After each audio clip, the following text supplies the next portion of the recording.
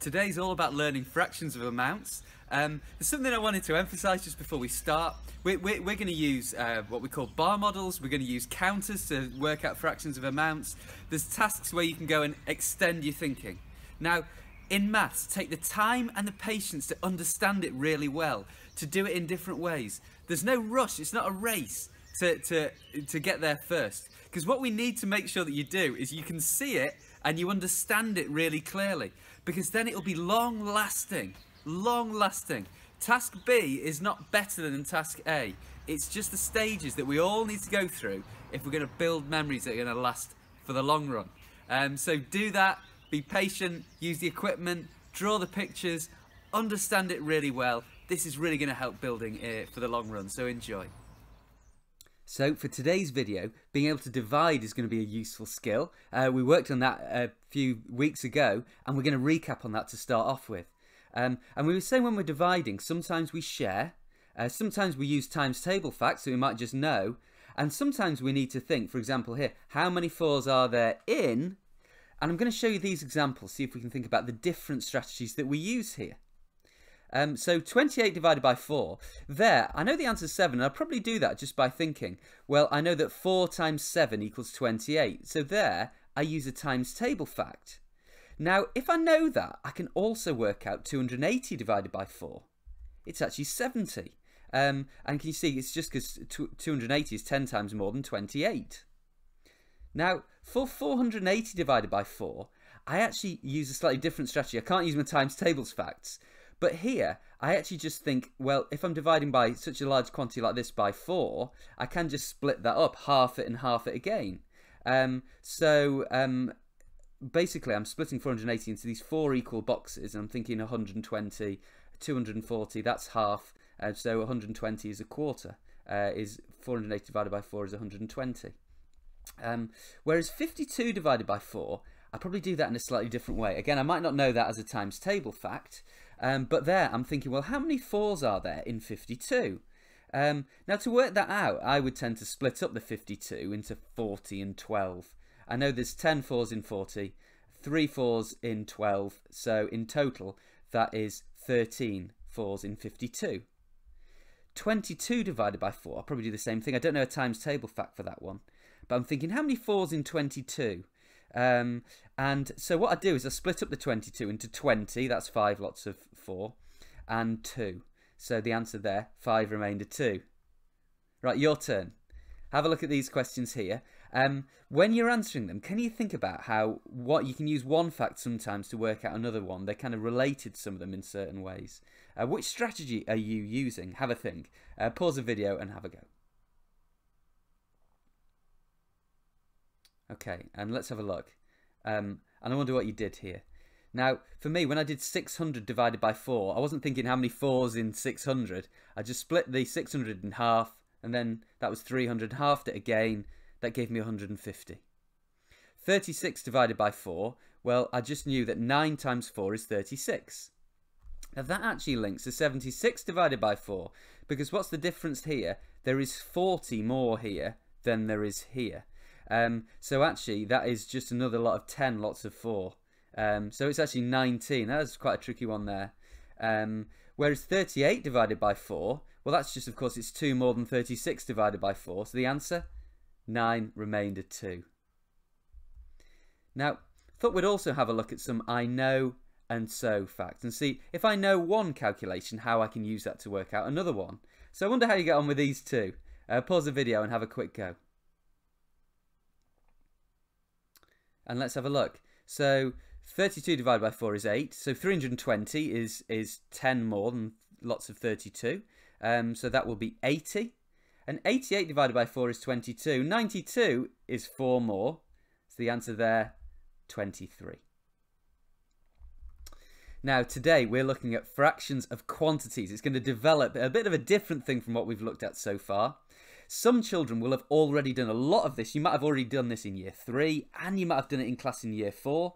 Whereas others, for example, some of our year threes, this might be the first time you've come across this. So we're going to do it in ways that we can all access, and then there's going to be strategies that will come in for how you can deepen the challenge if this is something that you're already familiar with. It's going to be great, really important for you, I think, this one. So far we've been looking at fractions of 1, and we're going to move to looking at fractions of amount. So this is one rectangle. And we've been looking at a fraction like this one, 3/4. And what I'm doing is I'm splitting this one rectangle into 4 pieces, and 3 of them are shaded, so it's 3/4. Now what we're moving towards is looking at fractions of amounts. So here I've got 20 red dots. And this time what I'm doing is, rather than splitting up a shape, I'm splitting up a quantity, these 20 dots. So let's say these 20 dots, if I split them into quarters, then I'm looking at, of 20, a quarter, each of these quarters is 5. 5, 10, 15, 20. So a quarter of 20 equals 5. And 3/4 of 20? Well, I've just got to take 3 of those quarters, so it is 15. Now, when you were very, very first introduced to finding fractions of amounts, you might have done it something like this. Seen sweets, looked at a question like half of 6, and you need to think of 6 and put it into 2 equal halves. There, a half of 6 equals 3. Then you might have been given a question like this one, which you might not have known as immediately. A third of 12. Well, similar, the whole is 12. To split it into 3 equal parts, and there, 4 is a third of 12. And we can develop from there by looking at that like a bar model. So I've got to do 12, and I've got to do 12 divided by 3. So I could think, how many 3's in 12? There's 4. 12 split into 3 equal groups is 4. 2/3 of 12 then, it's 2 of those thirds. So rather than it being 1/3, I'm now looking for 2 of those thirds. So there, 2/3 of 12, well, that is 8. And then you might progress to a question like this one. A quarter of 20. I could split 20 into 4 equal groups, or I could think, how many 4's in 20? It's 5. They're just 2 different division strategies that we could use here. But a quarter of 20 is 5. And so, of course, 3/4 of 20, it's 3 of those groups, is 15. Okay, so have a look. 3/4 of 24. I've given this question to children before, so I've seen these diagrams. Which one is correct? Can you explain the mistakes that have been made? Pause the video and have a look at that one. Okay, and when you're ready, let's have a look. So, mistake that we have here is we've split 24 into 4 groups, but they're not equal groups. 10, 10, 2, and 2. Now 24, we don't split the 24 into 3 groups. We need to split into 4 groups, so this one is incorrect. So we need to, this is telling me the denominator, how many groups I'm splitting my 24 into. So I've got to think either how many 4's in 24, or just think these 4 groups there, how big will each group be? And it is 1/4 of 24 is 6, so 3/4, 6, 12, 18 there. So hello again. Let me see how we can access these ideas and then how we can really deepen them. So one way, if I'm looking at 3/4 of 12, I can think, well, let's get 12, and I do have 12 here, and we'll get them into quarters, and then I can see there, so I had 12, and they're now in quarters, so 3/4 of 12, it's 1, 2, 3/4 there, so 3/4 of 12 equals 9. Now, let's say I know 3/4 of 12 equals 9, then, well, what will 3/4 of 16 be without doing another calculation? So I just need, of course, to have, the thing that I'll need to notice is it's 4 more, and I'll need to get this 4 in quarters. So how many more will it be? Well, it will, of course, be another 3 more. 4, 8, 12. And why was that? Because it was 4 more. Let me turn them over so you can really, really see them. So the red ones are showing 3/4 of 12. And then if I add another 4, well, 3/4 of 16. Of course, it's these sections we're looking for. And they've each section has got one more in. So 3/4 of 16 will be 12. Now let's see if we can come up with another related calculation to that first one. So we know 3/4 of 12 equals 9. Well, what about 3/4 of 120? How does that relate? Well, let's have a little look.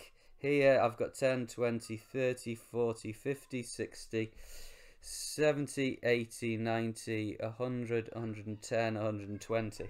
Well, of course, it'll be the same kind of process, really.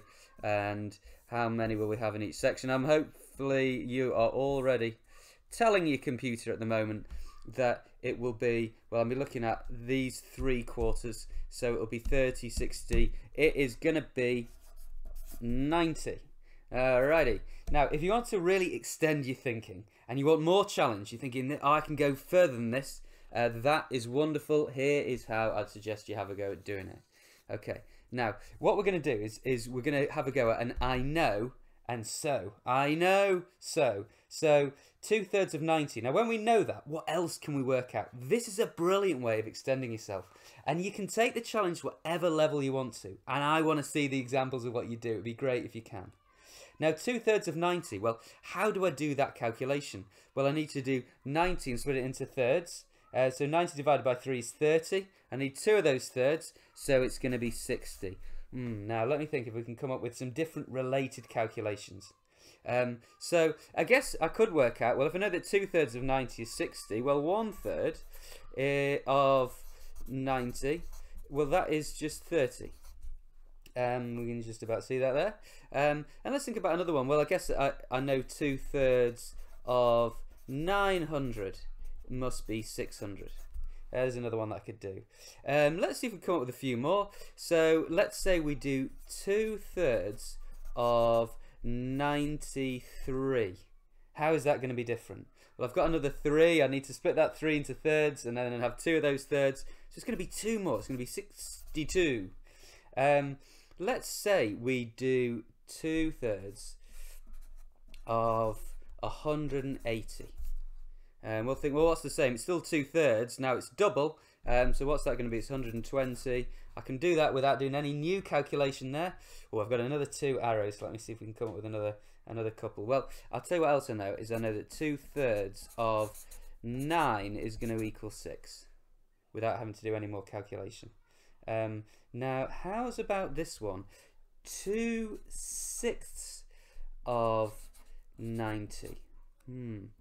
Now, what we've got here is it's the same quantity, but we've doubled the denominator. How's that going to affect this number? It's going to make it half the size.